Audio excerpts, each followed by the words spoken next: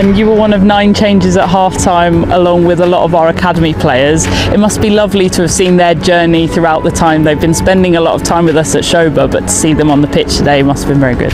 Yeah, they're incredible, honestly. Like, you see them improving every day. They really take on board well the information they get, and you could see today the level doesn't drop with them. They can step up in important moments, and I'm sure some of them have incredible careers ahead of them. Must inspire you guys as well, who've been at the club for 5-6 years, to see this and kind of reinvigorate you a little bit.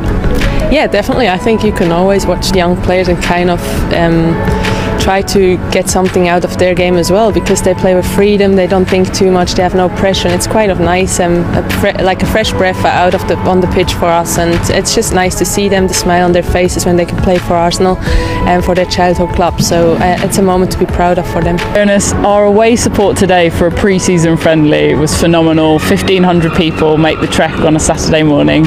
Just a word on what that means to us as a team going into the start of the season. Incredible. I think it gave us a real taste of what Wednesday night is going to look like against Rangers. I mean, we never take the support for granted, and hearing beforehand and then seeing coming here to play a friendly game that we have such a massive support away, it just gives you that feeling that we really have the 12th player. And their support means so much to the team, and it's going to be such an important part of giving us all the margins we need for the Champions League qualifications as well. So I hope everyone that turned up today in numbers turn up on Wednesday night and be the 12th player and push the team on.